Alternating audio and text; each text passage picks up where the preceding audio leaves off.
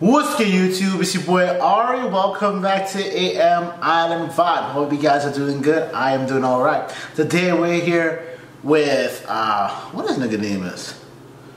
A-Wolvesy. I swear to God. Future Young Don. You know, y'all know Young Don, the sauce guy.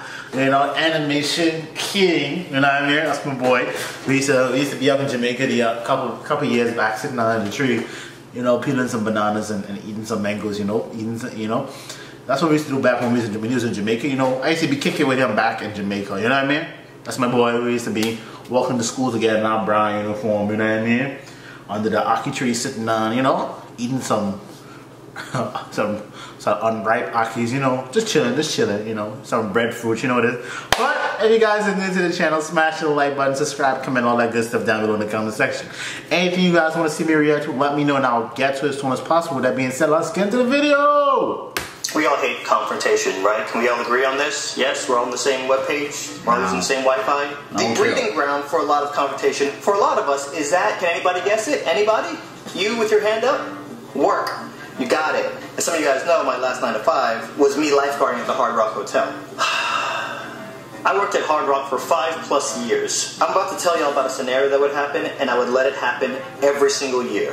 One day, I make up my mind that I'm going to start conquering my fears. Confrontation was the first thing on the list that I decided I'm going to just not run from and embrace it and face it head on. If I have all these fears and I don't do anything about it, I'm just going to live my life in fear. You secretly start to shift your behavior and your decisions to avoid this thing that you're afraid of. I make this decision during the summer, which is the busiest time for any lifeguard anywhere, even the lifeguards in Wisconsin. Hard Rock Hotel in Orlando is actually connected to Universal Studios, so we're walking distance from the parks. The problem that we started running into was guests would come out at the butt crack of dawn, lay out their towels, some sandcastle buckets, and maybe a shovel, and go off to the parks for 8 hours. When enough people do this, at 12 o'clock noon, the people who are actually trying to jump in the pool come outside, no chairs or tables available, standing room only, and only 4 people are on the pool deck. That's a problem. We even have servers who walk around the pool deck and bring you food, drinks, whatever. One day I'm on the guard stand, your horror walks up to me and she says, I don't know how I'm going to pay my bills this month. What you mean? Every day I come to work, there's nobody out here and there's nobody to serve. People come outside, they see there's no seats, they go back inside. Imagine walking into a restaurant like Chili's and every seat is taken with somebody's purse or just random crap scattered everywhere, but the restaurant is empty and you can't sit down. That's the equivalent of what's going on right now. And I didn't think about it like that. So that little guy on my shoulder is like, remember you said you're gonna face confrontation. You don't really need to face confrontation. It's not really your job. You're just a lifeguard. I know in the back of my head that if I start moving people's towels, that's gonna lead to confrontation. Maybe I should take this up with Jimmy, our supervisor. So I go to the fitness center, that's where the office is. Here's the thing about Jimmy. Jimmy's so laid back, I'm pretty sure every day he comes into work, he's under the influence of something. Jimmy, people out here reserving seats, can't nobody sit down, servers can't get paid. What should we do? Yeah, I'm pretty sure that's not even our department, bro. Don't even worry about it. We're the ones that have to pick up towels. I think that falls into our department. Jimmy. Yeah. What do we do about these towels? Should I pick them up? Should I leave them there? What should I do? No, bro. Don't even trip. You're crazy, bro. Just watch the water. That's all you gotta do. But each day goes by, these servers going home broke. Every morning, I watch people come out, reserve like 10 chairs, lay all their crap out, and then leave.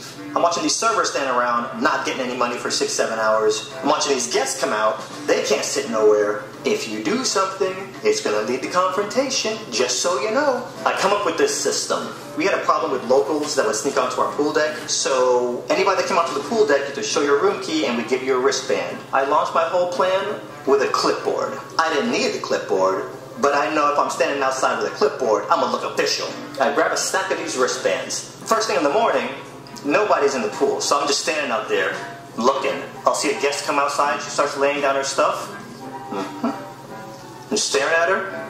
When we make eye contact, I'll look down and I'll write something, and I'll look back at her. She would keep laying her stuff out. Now she's starting to look a little nervous. She'll walk inside. I walk over. I take the wristband. I write down the time. I write an arrow, and I write the number of chairs they reserved. And I tie that wristband to the chair. If they don't come back in 30 minutes, I'm taking all their stuff. This is going to lead to confrontation. There was one lady that came out and reserved like 7 chairs. She saw me writing stuff down, and you could see her feeling a little uncomfortable. So as she starts walking inside, I start writing on the wristband. She comes back outside. What are you doing? Well, ma'am, we have a problem. People come out, reserve all these chairs, go over to the parks, and the people who actually come out here midday to swim have nowhere to put their stuff. I came out here yesterday, and there was no chairs, so I figured I have to do what everybody else is doing. So if I come back here at 2 o'clock, you're going to find me some chairs, right? Ma'am, I'll make sure there are chairs out here for you. Okay. Picks up all her stuff, goes inside. I'm timing everybody. I'm walking by, I'll check the times on the wristbands. Cool, it's been 45 minutes. Grab up everybody's stuff and put it in Lost and Found in the Towel Hut. The plan is working.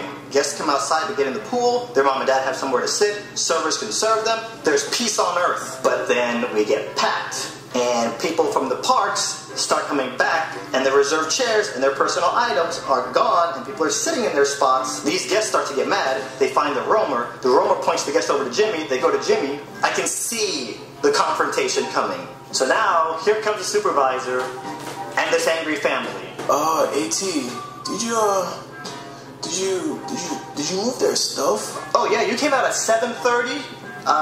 You laid out 7 chairs. You walked back inside. Never saw you again. I put your stuff in Lost and Found. Why would you do that? Ma'am, if you leave your stuff intentionally or unintentionally, it's considered Lost and Found. Oh. I don't blame him. I don't do the same thing. Cause that's just unfair, man. You know, that's unfair. That actually went better than I thought it was gonna go. But then a lot of guests started coming back. And they all started wondering why they couldn't find their seats. And they're all getting sent to Jimmy. There's one thing I didn't account for in my whole master plan. By 2 o'clock, we had a pile of Lost and Found in the Towel Hut. I didn't partition off people's stuff. It was just Lost and Found. Blech. I'm at the top of the slide, and then I hear... AT, could you come to the Towel Hut, please? I'm at top of the slide. I think the bump's coming through in like 15 minutes. Yeah, I'm gonna need you to come right now, though. I'm gonna send someone to cover you. We have a situation. I feel that anxiety just creeping up on me. I round the corner and I'm walking to the Towel Hut, and I see this lady with her 2 kids. They all look peeved. Can I help you, ma'am? Yeah.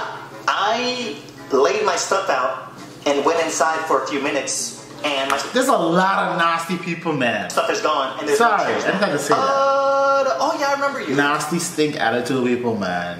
Sorry. You were sitting 2nd row, right? Yes. Yeah, no, actually, you were gone for 6 hours, and yeah, your stuff is over here. She's telling me what she left out, and I hand her back her stuff, and then I say, is there anything else? And I see this light bulb go off in her head. Yeah, I had this very expensive suntan lotion.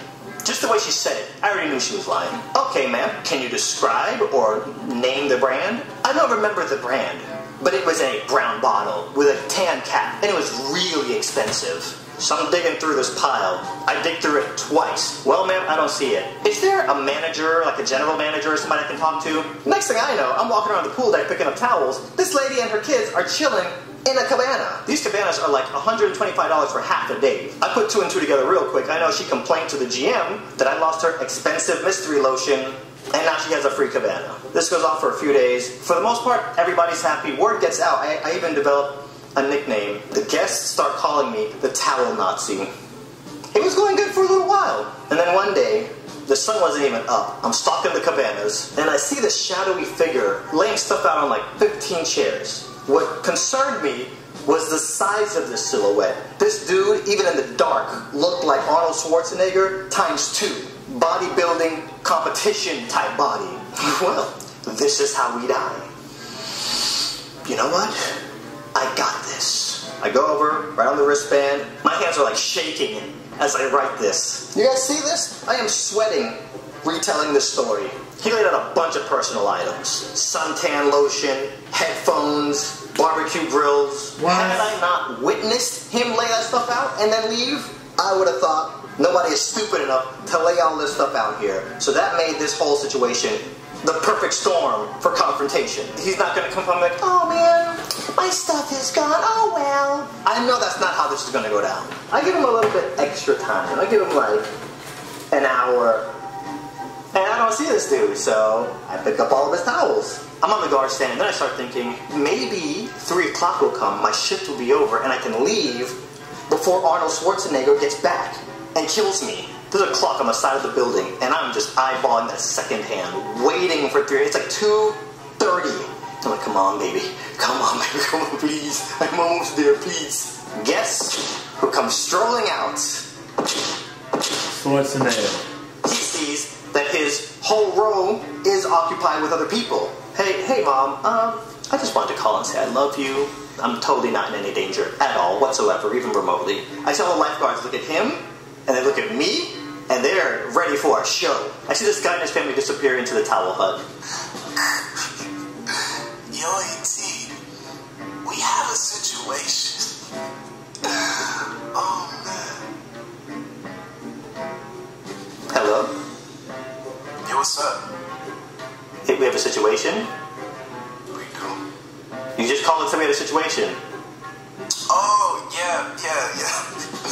Yeah, you better come to the towel hut. Sorry about that, guys. Aaron, if you bump AT, he about to die. Aaron bumps me, walk over to the towel hut. Now, I turn the corner, and I see this dude, and the first thing I notice is he has what looks like bear claws on his back. How did he get those? I don't know, but this guy seems like like he's very aggressive. He turns around. I'm coming to my stuff and it's not here. Did you move my stuff? Yes, sir, I did. What possessed you? What would you think? Those are my belongings. You want to see collateral damage? I'll give you collateral damage. I will terminate you now. And this guy is just popping off. Still sweating, by the way. I think it's getting bigger. When somebody talks to you like you're a dog, that's embarrassing. Yeah. Amplify that by a whole pool deck of people looking at you. I look up, everybody in the hotel is pressed up against their window looking down at me. The housekeeping ladies are looking down over the balcony. In my head I'm thinking, this dude's about to swing on me. Okay, Adonde, you need to know what you're going to do. And I make up my mind. I will sit here and take everything this guy's about to give me unless he swings on me. So anything Yeah, man, that's all. line, we good. I will sit here and I will take it. It's That's all, bro. embarrassing. He's in the wrong. I'm in the right. He's just going off because he's not getting his way. So he finishes. You think that's the end of the story. Sorry, I had a similar approachment with a customer when I used to work at a local telephone company here, right? So, listen to me now. He didn't pay his bill, right? And he come to me because I was the first person he saw. He called me fat boy. Anybody know I don't like being called fat boy. So anyway, yo, fat. He didn't call me fat boy. He said fat boy. Yo, fat boy, come here. Yo, y'all turn this off. My favorite thing was like, y'all didn't do nothing. The company turned your stuff off. Nah, man. I can't be doing this, man. I'll pay my bill. I was like, sir, if you paid your bill, it wouldn't have turned off. Either you didn't pay your bill or you're out of data. Nah, man. So this was all the professionalism, you know me. I smooth fat boy already. I smooth with it, you know. I slick with my words. So remember he's a taller guy, and I'm a short guy too. I'm like, I'm not that tall. So he comes over me. He was like, what he was saying? He was running on with me. Well, I was running on him. He just like, oh, nah. This is early in the morning. We just opened, And he is screaming, right? He is screaming. My other coworker, pussy, I'm going to say it like that, he saw him talking to me and he ran off. I said, you little bitch. You couldn't even say, you know what I mean? But anyway, I'm taking the route. So, he comes to me. Oh, if you don't face this now, we can have a problem. And he comes over me. He stands close to me and looking down on me. And I'm looking up at him. I put my clipboard to the side. I say, sir, first of all, don't ever step up on me like that again. Huh? I said, sir, if you ever step up on me again, we have a problem. First of all, alright? I respect you, you respect me. And don't raise your voice at me and tell me I better fix it. I ain't better not fix nothing. What, you want to fight? When he telling me that, oh my God, listen. Every instant in my mind was like, sack this nigga in his mother jaw. Sorry for this notification. Like, sack this nigga in his motherfucking jaw. So anyway, so I just I ain't hit you. I want you hit me first. Bitch, I want you hit me first. Oh shit, I fought. I want you hit me first. If you hit me first, and the camera see you hit me, I can fuck you up and don't feel bad about it. You hear me? I'm right. That's all in my mind. I was like, Lord, swing nigga, breathe heavy on me. I just want you, oh my gosh, just hit me nigga, hit me first. That's all I wanted, right? But he didn't want to hit me. He didn't want to hit me. That's the problem. He didn't want to hit me. So my supervisor heard him yelling. She came on. She was like, Ari, come here. So I come. And she dealt with him. And she just sent me in the back. Oh, sorry. I just have to tell a little part of my story. We're done. Dealing with customers. No. Hey, hold up. Yo, AT, you moved her stuff too, bro. Why, Lord? Yes, ma'am, what can I do for you? You moved some of my stuff too. Okay. I walk into the towel hut, go to the lost and found. What did I move of yours? I had a bracelet. You left a bracelet out here. Yes. The sharks can smell blood in the water now. I didn't pick up any bracelet. Since you're going around picking up everybody's stuff, this is kind of your responsibility. I want to talk to your manager's manager right now. Jimmy comes back out with Mark. This is how she starts off her sentence. Yes, I work for the New York Times. And this man here lost my bracelet. She just smelled free, so she decided to jump on it. She got a cabana for the rest of the week. I'm not going to lie to you guys. If I had to do this all over again, I would do the same thing. Because guess who got Employee of the Month? And with Employee of the Month, you get a $1,000 check. Ooh. And when you win Employee of the Month, you get entered in for Employee of the Quarter. Guess who won Employee of the Quarter? But you get another $1,000 check. Oh, two big bands. When you win Employee of the Quarter, you get nominated for Employee of the Year. How much that is, bro? Employee of the Year. Oh. My acceptance speech for Employee of the Quarter. I tried to be humble, but it just came out as like bragging. If you have a fear that you're currently dealing with, just face it head on. Me stepping up and facing my fears put an extra $2,000 in my pocket. And yes, considering sir. I was making $11,000 a year as a lifeguard, that helped out a lot. $11,000 a year as a lifeguard. Okay. Yeah, man. On a real though, people, I realize I have younger folks watching me. Sorry for my language, please. But don't let nobody bully you. Height don't mean nothing. It don't. Size don't mean nothing. Let me tell you how I look at it. The bigger they are, the harder they fall. Simple as that. Remember, you can do it, man. You can do it. Don't let nobody bully you. Don't let nobody try to disrespect you. I'm not a fighter. I'm a lover, first of all. Don't think I'm a fighter off of me carrying on like that. It's just that I don't like to be. Don't push me. Don't do that. That's a mistake. I'd lick your ass so cool. What's up, man? Well, listen. Calm down. Anyway,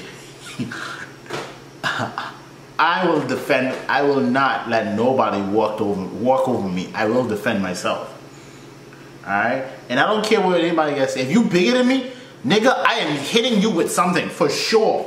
I don't care if it's a fair fight, nigga. You ain't fair, you bigger than me. What you want me to do? Fight you with my fist and you 6'8"? To hell, nigga, I'm 5'8". You want to be 6'7" and 6'8"? Nah, nigga, you getting licked.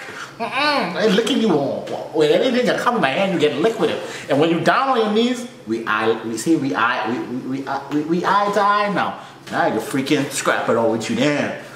Why you kick you in your balls and come bring it down to. With that being said, face your fears. Don't let nobody bully you, kids. Please. I'm not saying violence is the answer, but by damn it, if he hits you, hit him back. Until we meet again, remember the world is yours. Peace.